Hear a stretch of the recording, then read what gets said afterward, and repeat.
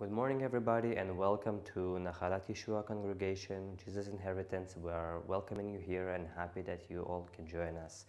We're happy that we can all come together in one heart and one spirit and bless the Father's name.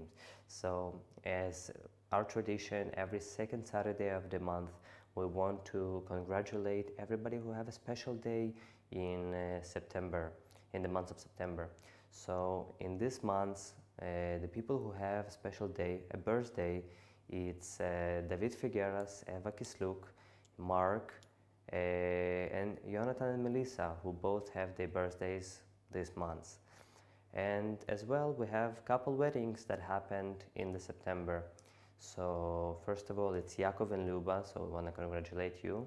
And we want to congratulate our new couple, our new wedded couple, Tal and Eden, that just got married in the beginning of this month. So we want to congratulate you and may God bless you and accept this virtual flower from us. So today we'll continue to read from the book of Daniel as our series goes, and today we are reading from chapter 11. So we want to pray to God that He will put His wisdom and spirit on Howard, that he will share with us what God put on his heart. And we also want to pray for the upcoming week, because in the news we could have seen that we might be going back into quarantine and the lockdown. So may God's hand and God's will be upon it. So let's pray and bless the Lord together, and the worship team will bring us in front of the Lord.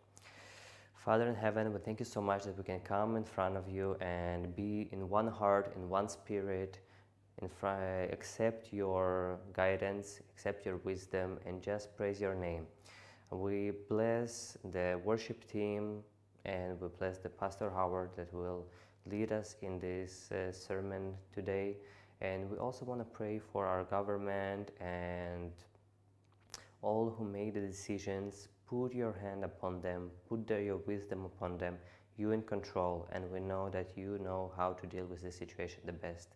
So we put everything into your hands, and we know that the best outcome will come with your glory, Father God. So we bless this sermon and bless our time together, and may your spirit come upon us. In Yeshua's name I pray, amen. Shabbat Shalom, Keilah Yakara. Bo Nachalat Yeshua Adon Haboka Hazer.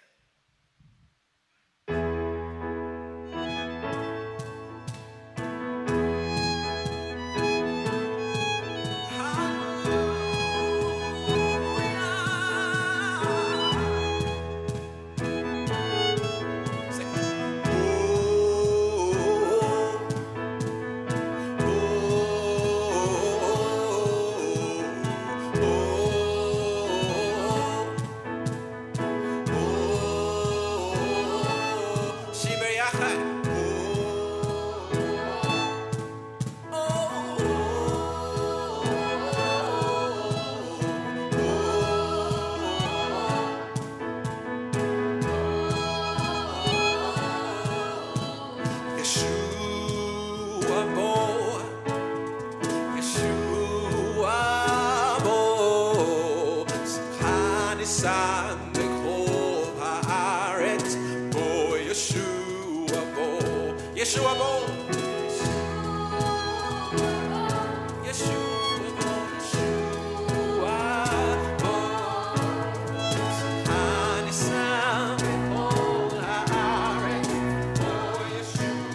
Have oti lemikdashcha, shebo u'chal lirot otcha. Sim yadcha al roshi u'malei oti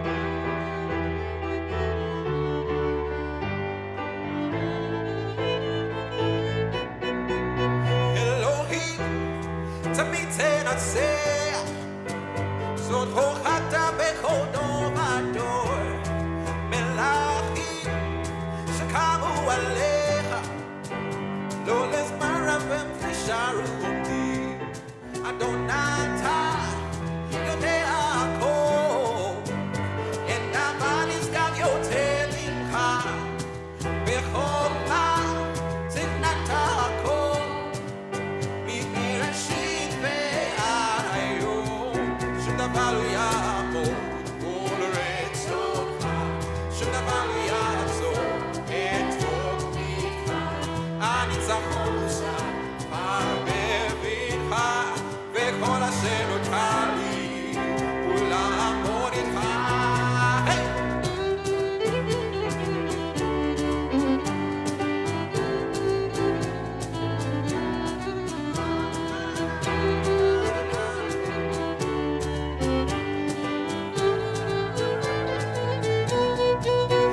אדון אתה יכול לעשות יוצא מכל דבר שנבקש שום כאב ושום מחלה נעשים נפתמו כוחך כל זרה וכל בעיה וגדולתך נראית כל קטנה אז אני שם הכל לפניך לך קורא ביראה שום דבר לא יעמוד מול רצונך שום דבר לא יעצור הניצחון הוא שם בבטחה וכל אשר נותר לי לא לעמוד שום דבר לא יעמוד מול רצונך שום דבר לא יעצור הניצחון הוא שם כבר בבטחה וכל אשר נותר לי לא יעמוד אני מאמין שאתה שומע אני מאמין שאתה רואה אני מאמין שאתה פועל ואנחנו לא נראה אני מאמין שאתה שומע אני מאמין שאתה רואה אני מאמין שאתה פועל ואנחנו עוד נראה ישועה אני מאמין שאתה שומע אני מאמין שאתה רואה אני מאמין שאתה פועל ואנחנו עוד נראה ישועה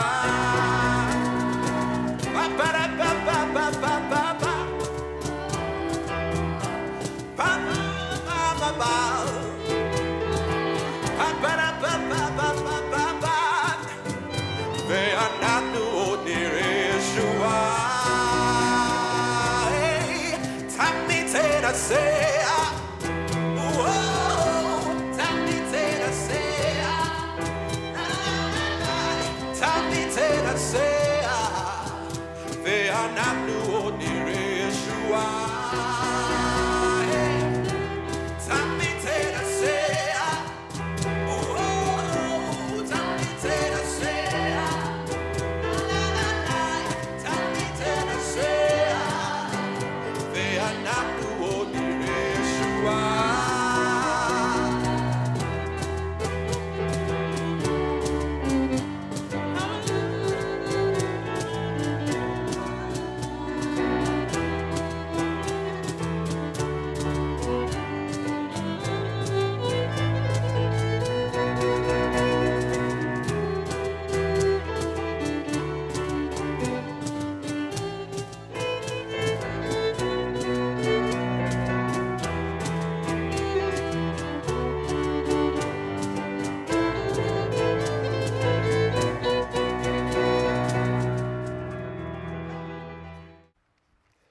Shabbat Shalom to everyone.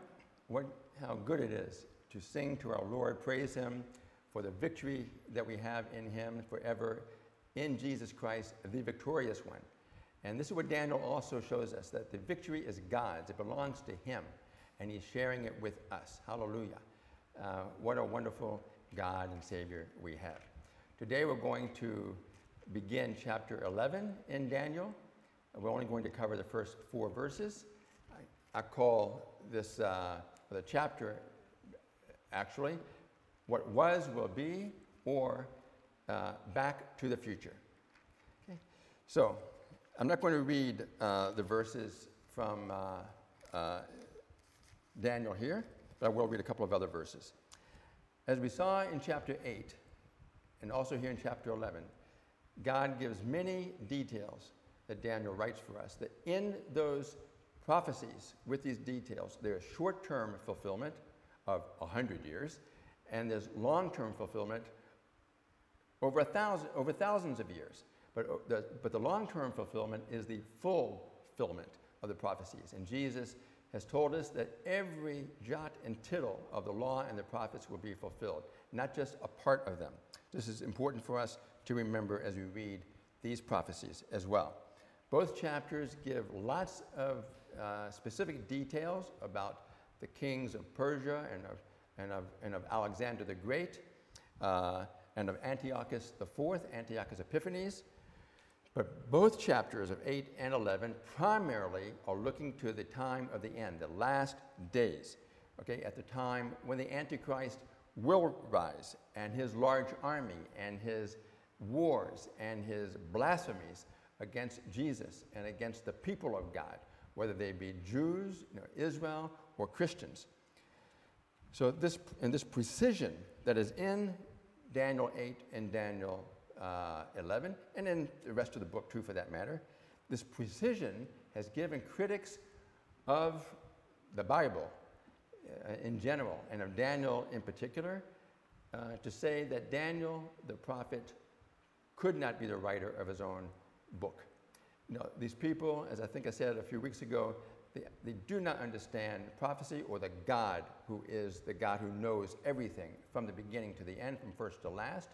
They say also the events were written about after they happened. In other words, again, hundreds of years later, but there's still events to happen that have not yet occurred. And this was written before those come, before Jesus was even born, though it was spoken about his coming. But they say that the scriptures, that Daniel only wrote, whoever wrote Daniel, after the fact. Okay, but for us, the scriptures written in Daniel are the word of God, and we need to pay attention to them.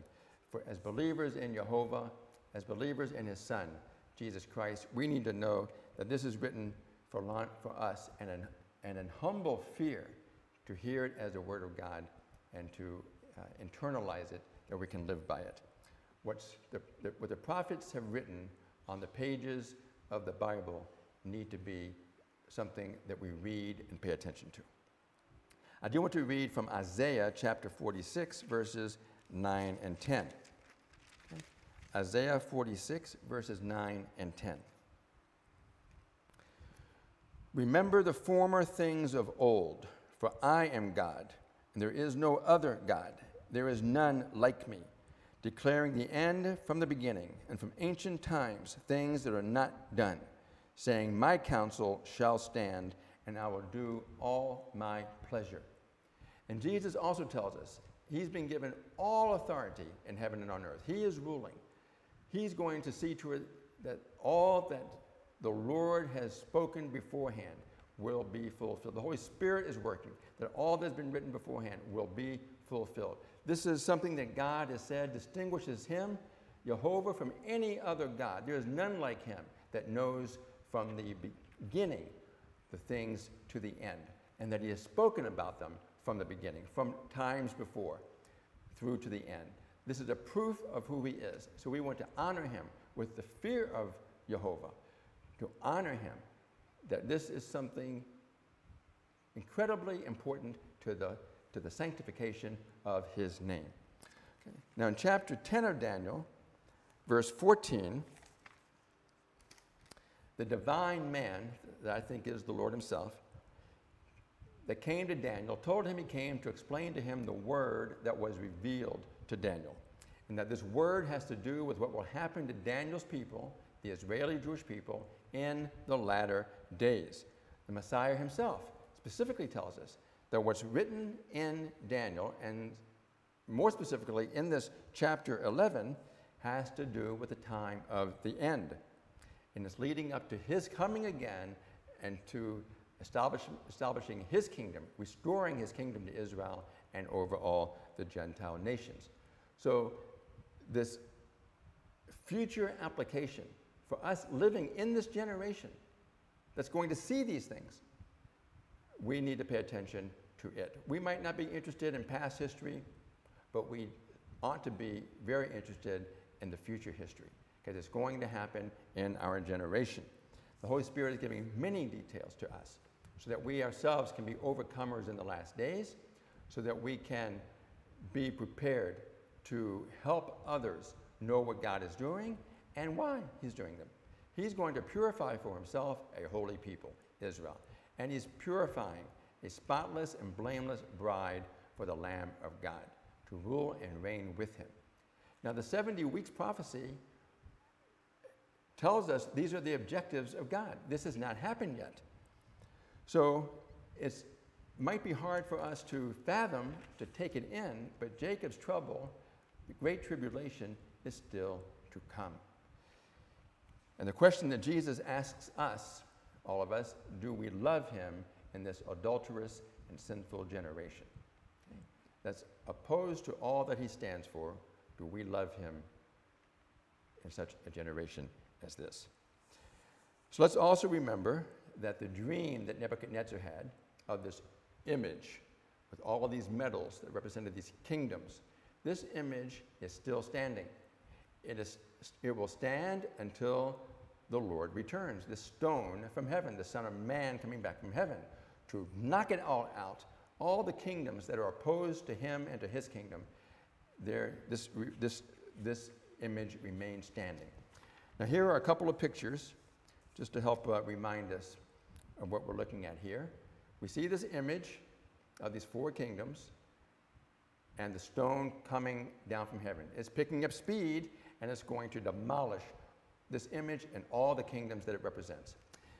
There's also a picture here of some representations of Israel that's been reestablished in the past 100 years. How much the world powers were agreeing to give to the Jewish people to resettle in this land legally, and how over these 100 years it's been diminished in size, each time in the name of achieving peace. Well, there is no peace, and there's not going to be peace until the Lord returns. So until that time, these four kingdoms that were, and this image is still standing, they're all based in the Middle East, and today these kingdoms, we see their remnants in what was Babylon, today is Iraq. What was Persia, Media Persia, is today Iran. What was Yavan, Greece, is today mostly Turkey. These are all modern nation states. Now, these four kingdoms, as we read in chapter 2 and in chapter 7, the metal kingdoms and the beast kingdoms, they're all leading to the final kingdom, the fourth, of the Antichrist, of this beast. So even Israel has been reestablished as a modern nation state. But instead of returning to her God and giving him glory and praising him for bringing us back here and doing it, praise the Lord, they are seeking to achieve their own righteousness. All of these are going to fail. The Gentiles are going to fail, and the Jewish people are going to fail. As the Gentiles try to restore their kingdoms, they either have tried or are still trying, Israel is also trying to fulfill its own vision, its own dream, as it were. But they will all fail because they're all seeking to attain their own righteousness and not to accept the righteousness of God. But praise the Lord, he is faithful to his covenant promises to his people, and they are assured through the crucifixion, the atoning death, and the resurrection of the Messiah, the Lord Jesus Christ. The promises of God through his covenants to his people Israel are secure. They're going to be. To him be the glory, and to the Lamb upon the throne. Things will only work out for good God's way. We need to know that ourselves, okay? Even as believers in Jesus, as New Testament believers. Okay, so verse 1 in Daniel. As I said last week, I think this belongs to the end of chapter 10. This divine man is continuing to tell Daniel that even in the first year of Darius the Mede, he was there to strengthen him and to confirm him in his rulership against those who were opposing him. Now, Daniel was in captivity the entire 70 years of Jeremiah's prophecy, plus another 2 or 3 years into the reign of Cyrus the Persian. He served all of these kings and kingdoms faithfully, from Nebuchadnezzar through Darius and even into Cyrus, because first of all, Daniel was faithful to his God. And he was a faithful and powerful witness that the God of Israel, the God of Daniel, is the Most High God. And praise the Lord, he gave Daniel to hear the proclamation of Cyrus to let the Jewish people go back to the land, go back to Jerusalem, and to rebuild the temple and the city after the 70 years of captivity. So verse 2, the man says he's going to tell Daniel the truth about the word that was revealed to Daniel. The truth, he says here, there are going to be 3 more kings after Darius, and a 4th will come who will be richer than all of the previous ones. And his power, his strength is in his wealth. And he's going to stir up trouble from all against the kingdom of Yavan, then the kingdom of Greece. Now, the truth is not always easy to hear. There are some bad things in this truth, and Daniel was going to hear a lot of bad things. But the good was going to come after the glorious return of the Lord Jesus Christ to establish the kingdom of God with the saints. Daniel was prepared as a man of God, as a mature man of God, to hear this truth. And with Jehovah, the sweet will come for all those who remain with him, who abide in him until the end, faithful to him, believing him, trusting him, loving him. The sweet will come. Now, I'm going to tell you the truth also. There's lots of confusion and controversy about their names, the identities, the dates of the kings of Persia during the second temple period. In the wisdom of God, which is higher than ours, he did not make it so clear.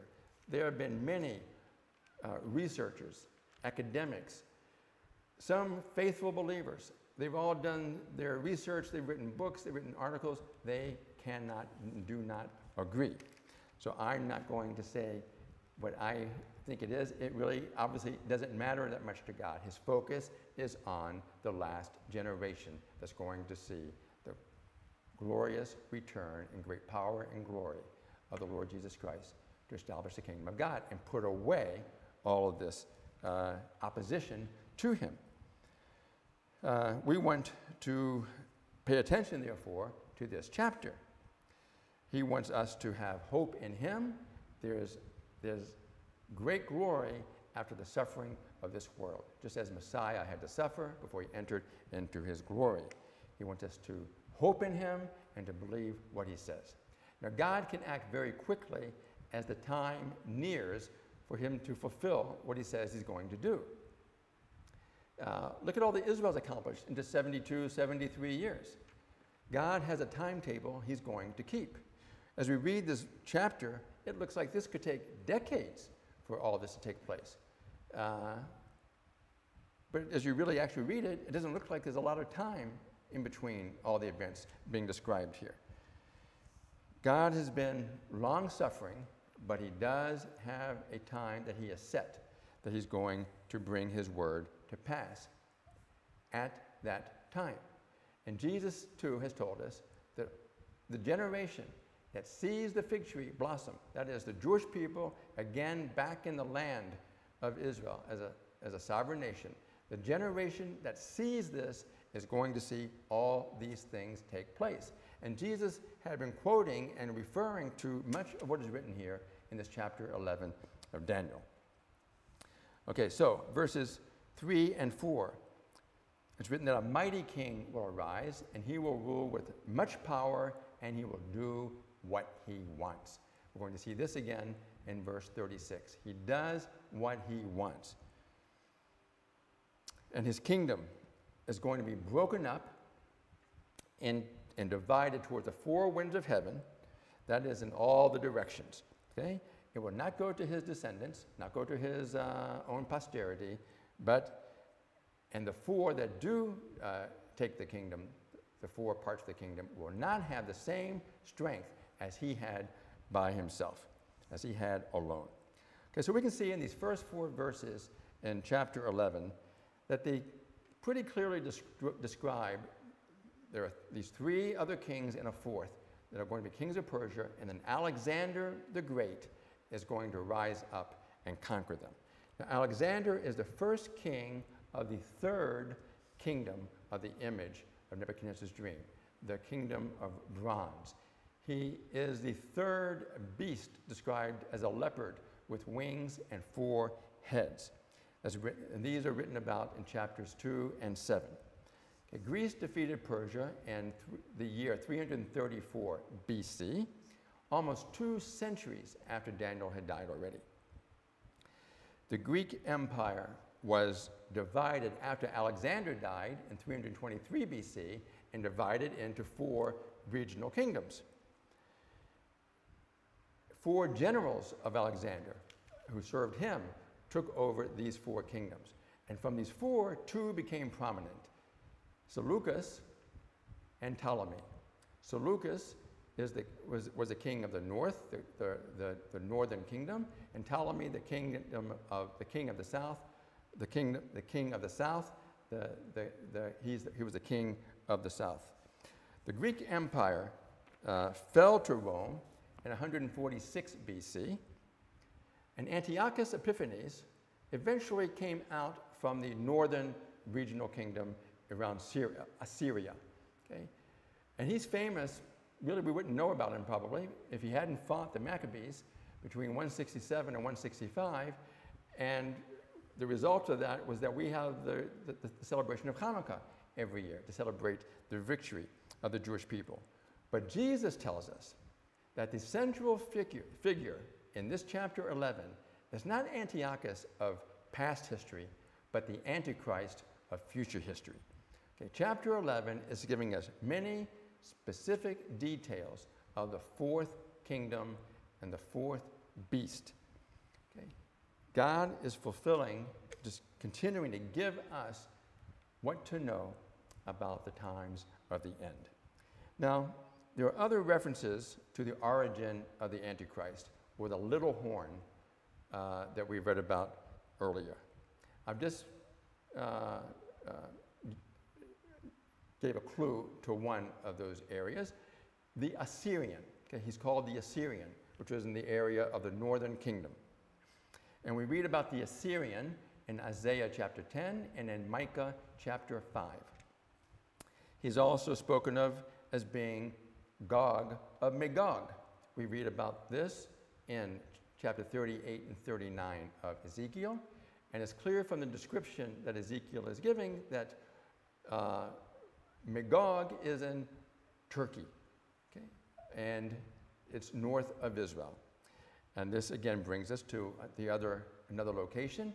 He's coming from the kingdom of the north, not the west, but the kingdom of the north. And this we see again in Ezekiel 39 and in this chapter 11 of Daniel. Now, what motivates this Antichrist and the false prophet against Jehovah, against Yeshua, Jesus, against the people in covenant relationship with God, the Jews, Israel, Christians? The spirit of the false prophet and the Antichrist is that they deny the true Jesus as being the Messiah, and they deny the Father and the Son. Now, the two religions that concentrate the spirit are Judaism and Islam. In Judaism, they say there's a Messiah, but it is not Jesus.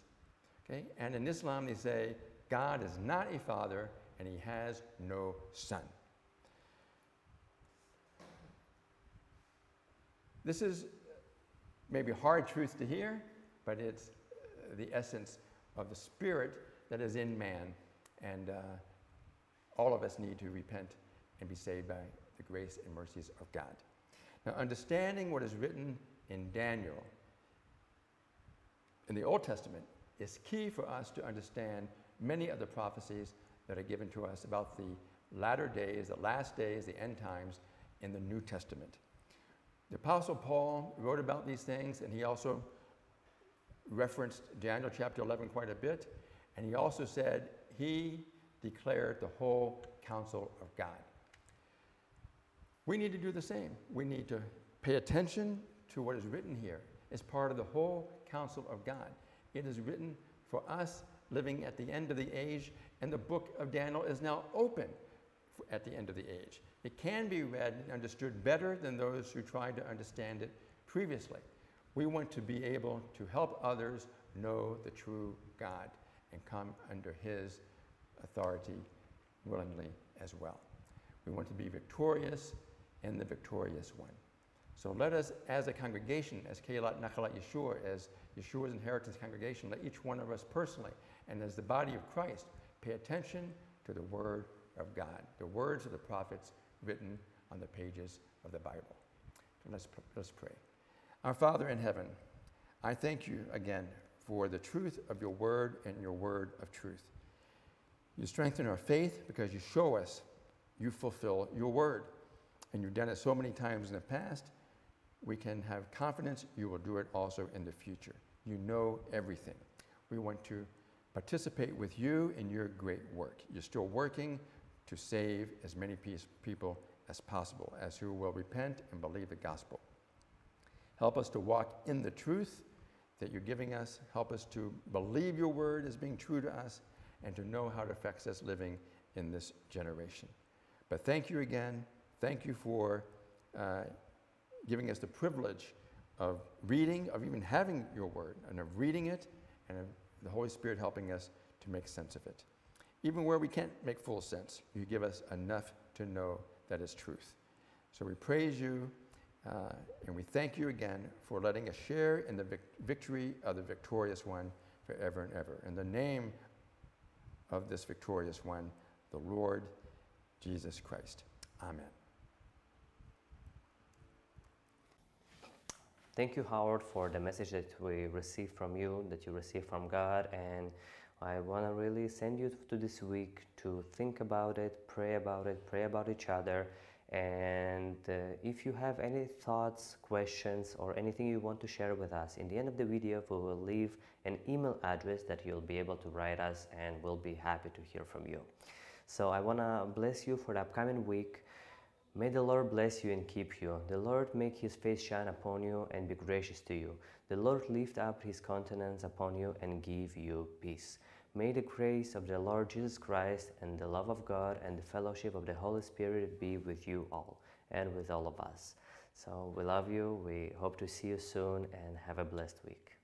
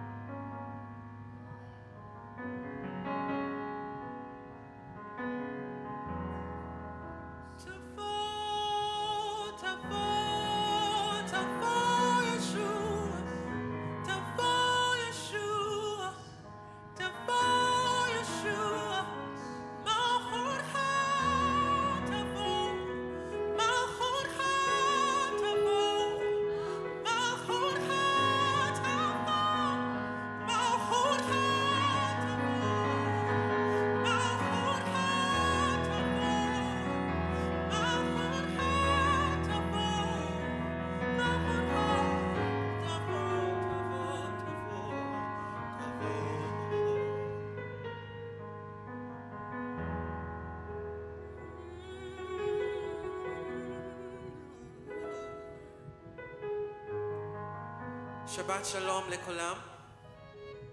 תזכרו אלוהים אתכם והוא מנצח.